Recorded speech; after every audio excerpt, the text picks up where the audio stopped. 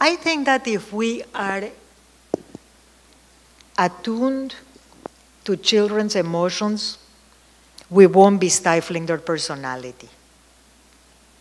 I think stifling personalities happens when we deny the right of the child to have a range of emotions.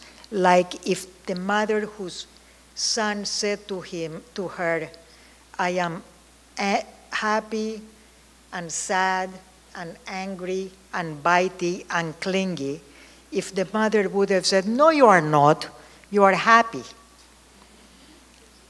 that would be stifling. But to kind of open oneself to the range of feelings that children have, to give them a frame, that's not stifling. And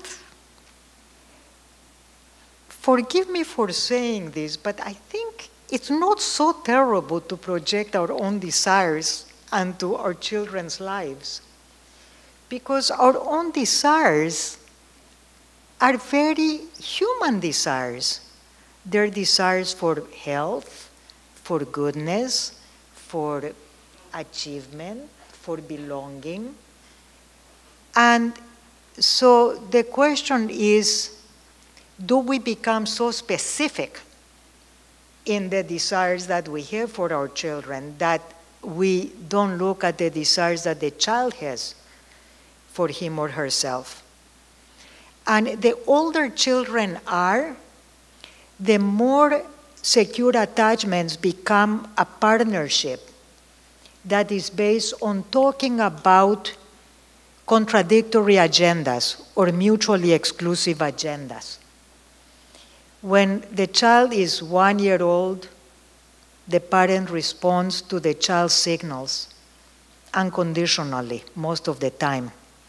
But when the child is 12 years old or 7 years old and wants to do something that we know is not good for the child, then we need to engage in a dialogue about how come they want to do it, why it is that we don't want them to do it, and have conversations that do not shy away from conflict, and where we have enough flexibility to think, okay, I can give in this, because it's understandable that he or she would want to do it, and it's not so terrible, but on this I can't give in. And so I think it's really, all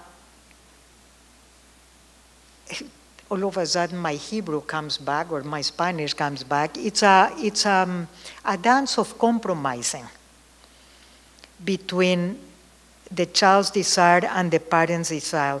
And I think encouragement really is responding with joy to the child's interests, to the child's strengths, and supportively to the child's vulnerabilities. So that's essentially how I would answer this very, very, very universal question